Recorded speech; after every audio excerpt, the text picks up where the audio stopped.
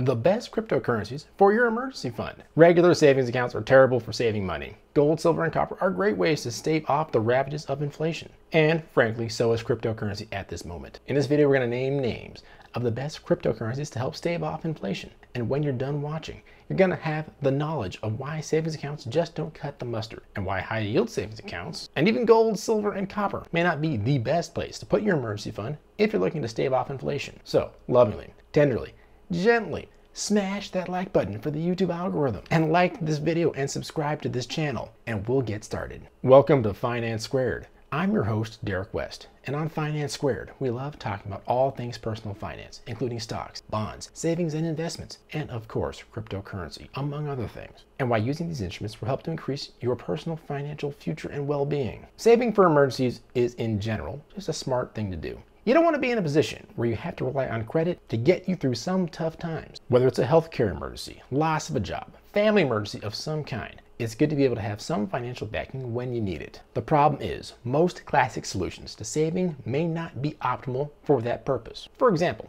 a savings account. Now, a savings account might be slightly better than a checking account in terms of returns you will get for putting your money into it, but not much better, frankly. Your average savings account from your average bank tends to be just plain lousy, almost always coming in at under less than 1% return year over year. Now you might be saying to yourself, does that even matter? I'm just trying to put away some money, and I'm not really trying to get a great return on it. I just want it to stay where it is. Well, the problem becomes that if you're not keeping up with the rate of inflation, you are actually losing money with that strategy. Now in the short term, that's not a huge deal. But emergency funds are meant to last a while. And once you save it the one time, you really should only be topping it off every now and then and replenishing it whenever you finish paying off that emergency. You don't want that nest egg to keep shrinking while you're accomplishing this. But that takes us to high yield savings accounts from banks such as Ally Bank or Goldman Sachs. These accounts tend to have much better rates, which tend to approach and sometimes even exceed the standard calculated rate of inflation calculated by the Bureau of Labor Statistics to be at around 2% per year. And this is the inflation rate targeted by the Federal Reserve. Yeah, that's right. Central banks, like the Federal Reserve, target a specific inflation level. The reasons why are a whole other video. So yeah, like and subscribe. Well, that would typically be the end of this video. High yield savings accounts tend to match the standard rate of inflation. Put your money in there and be done with it. Thanks for watching. See you next time.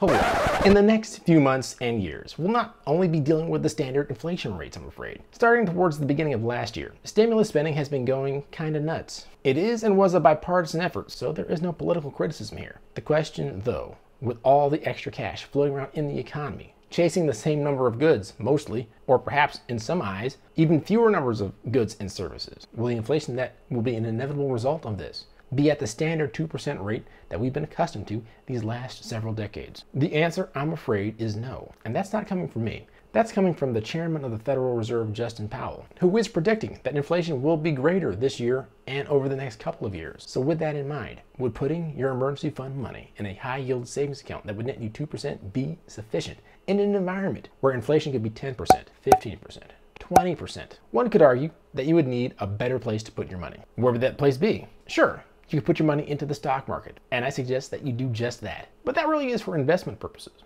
Money put into the stock market should be placed in there as tax efficiently as possible. And that means putting in that money in via either a 401k, IRA, either Roth or standard. And the difference between all those is yet and still another separate video. But if your money is in the stock market using those vehicles, that means it's not that easy to get the money out in an equally tax efficient manner. So effectively, money in those vehicles is hard to access. It's not as liquid as you'd like it to be. That is the same thing for bonds. James bonds. That joke just doesn't get old, but bonds are best used to help smooth out the volatility of the stock market over the long term. And again, are best used and purchased through a tax-efficient vehicle. Now you can purchase outside of a 401k, Roth IRA, or regular IRA, but any and all realized capital gains will be taxed. And the accumulation of all the taxable events as you trade your assets will add up quickly over time. So that's not the best thing to do with your money either. What about gold or silver or copper? Well, now you're talking. Owning something like those three that I just mentioned is going to be a great hedge against inflation. And silver and copper actually have a legitimate purpose outside of making jewelry, meaning that people actually need them to create actual goods and services. Gold, on the other hand, is still the Earth's oldest and best store of value. It's been that way for thousands of years and will continue to be so. The only problem is, actually possessing quantities of those things is a little bit hard to do. Storing and keeping gold in mint condition, as it were, actually costs money. Do you put it in a bank? Do you store it in your house? If you do that, What if you have a fire? Do you haul all that heavy gold out of your house during that fire while it's hot and smoky and really steaming? Or will you wait for the flames to melt all of it and then try and recover? All of those sound like bad options. All of those sound like bad options, am I right?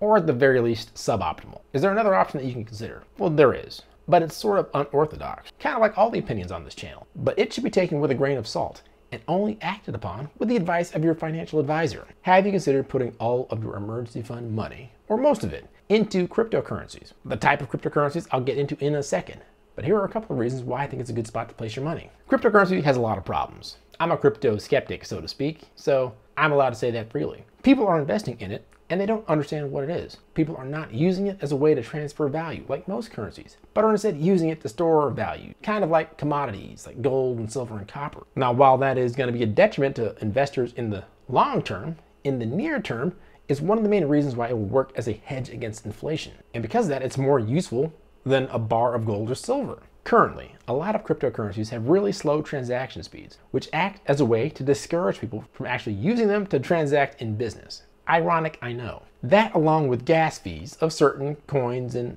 blockchains, again, that's a whole other topic, helps to push the price of them even higher. So as long as people see crypto as a store of value, their price will continue to stay high. And during times of high inflation, their price will get pushed even higher. Now, I do believe that there was going to be a reckoning for cryptocurrency at some point in the near future, when the price of crypto, in my personal opinion, will correct by 20% or more. But that is really just a buying opportunity for you. And I also feel the price will rebound eventually, and the value proposition will be more correctly understood by the general public, allowing for a more reasonable growth rate. That said, these are the best cryptocurrencies to hold in your emergency fund. Cardano. Many consider Cardano the heir apparent to Ethereum, and it is described by itself as a blockchain platform for changemakers, innovators, and visionaries, with an overarching goal of bringing about positive global change. Quite lofty, wouldn't you agree? Cardano is considered a third-generation cryptocurrency, with the first generation just being plain value transfer propositions, like Bitcoin, Dogecoin, Litecoin. Second generation being smart contracts, like Ethereum, Chainlink, Cardano, Polkadot, and a couple others, represent the third generation of cryptocurrencies, with the goals of kind of fixing some of the problems of first and second generation cryptocurrencies. Cardano is a proof of stake cryptocurrency. And no, and that's not a protocol designed to detect if the meat on your plate came from a cow. Proof of stake is a rival to the proof of work protocol, which Bitcoin, Dogecoin, Litecoin, and Ethereum and others run on, which some folks have criticized for their large power requirements, which of course have an impact on the environment. This has contributed to the rivalry with Ethereum, which has, among other reasons, influenced the migration of Ethereum to its new platform, Ethereum 2.0. Which will shift the cryptocurrency from a proof of work to a proof of stake protocol, helping to keep it up to date with its new arrival. That said though, the key value proposition of Cardano is in developing native smart contracts using the proof of stake protocol. Cardano was founded on peer-reviewed research and developed through evidence-based methods, having recently released a protocol update that introduces native tokens and multi-asset support. The update allows users to create non-fungible tokens as a way to prove the ownership and authenticity of everything from digital art to social media posts. The price of Cardano has soared in recent weeks and is now up more than 2,400% in the last year, making its way to a market cap of nearly $40 billion. Polkadot is one of those cryptocurrencies that has had quite a bit of hype on the YouTubes lately, and for that reason alone, I tend to avoid discussing it. However, it's hard to ignore in the crypto space, as it has had its price jump by more than 360% since we started the new year. This startup blockchain is also considered a potential rival to Ethereum, despite being created by Ethereum co-founder Gavin Wood. The two platforms do share a common goal: to empower developers to build and share their own distributed apps. Where DOT differs is in giving developers the ability to create apps that can communicate with other ledgers through relay chain. Polkadot also features the concept of a parachain, blockchains that can run higher transaction throughput than Ethereum due to what some in the know would consider a more sophisticated design. DOT's surge has been so impressive that last fall, investors were looking at it to potentially become the next Ethereum as DeFi continues to grow. In the past year, prices have skyrocketed by more than 1,300% to make it the 6th largest crypto in the world in terms of market cap. Then there's Chainlink. Chainlink was founded in 2014 by smartcontract.com with a lofty goal of providing the data for public blockchain, particularly smart contract blockchains like Ethereum. In the years since, the Chainlink network has grown significantly and was recently recognized by the World Economic Forum as one of the 100 most promising technology pioneers of 2020. As its parent company name would suggest, Chainlink is focused on expanding the capability of smart contracts by enabling access to real-world data, events, payments, and more, without sacrificing any of the security or reliability blockchain has become known for. Due to its foundational role for other smart contract blockchains, some in the finance world would suspect that Chainlink may eventually gain prominence over Bitcoin. Developers that use the Chainlink network pay using the protocol's native token, Link, which helps facilitate the growth of the on-chain ecosystem. As it becomes more critical to the larger blockchain infrastructure over time, it's not out of the question to some experts for Link to gain prominence over Bitcoin. And because of this, Chainlink has seen a price boom of its own of late, having increased by nearly 600% in the last year. Then there is, of course, the $60,000 gorilla in the room. Bitcoin is, and always has been, the poster child of the crypto space. It was the first cryptocurrency to come into existence and has remained the most popular in the decades plus since. Whenever anyone talks of cryptocurrency, they're likely speaking of Bitcoin, with Ethereum and some other popular celebrity coins following on its heels. Today, it's still a great choice for both new and seasoned investors and has seen record-breaking performances over the past several months. Its market capitalization surpassed $1 trillion in January of 2021, meaning Bitcoin, at the time, accounted for more than 69% of the entire crypto market. Because it's the most popular, it is also the most widely adopted and accepted in the mainstream, with many merchants and vendors taking steps to begin accepting Bitcoin as methods of payment. Crypto in all of its forms has begun to serve as a popular form of diversification and hedge against the risks of traditional markets, especially in times of economic uncertainty. And the uncertainties surrounding inflation that will soon, or not, is one of the reasons why Bitcoin is among the best to store away your money and your value during this period to ensure that your personal finances remain intact. Now, of course, keep in mind that this is an off-the-wall financial theory.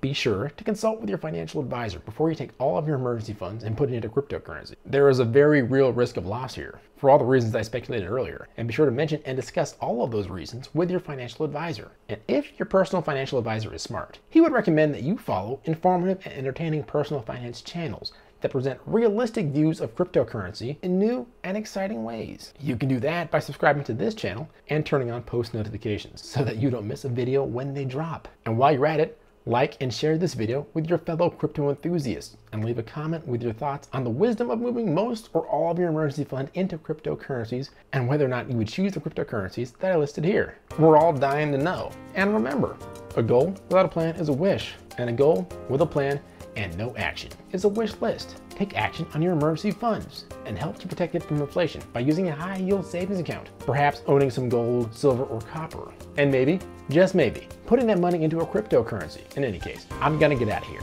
I'll talk to you guys soon. Peace.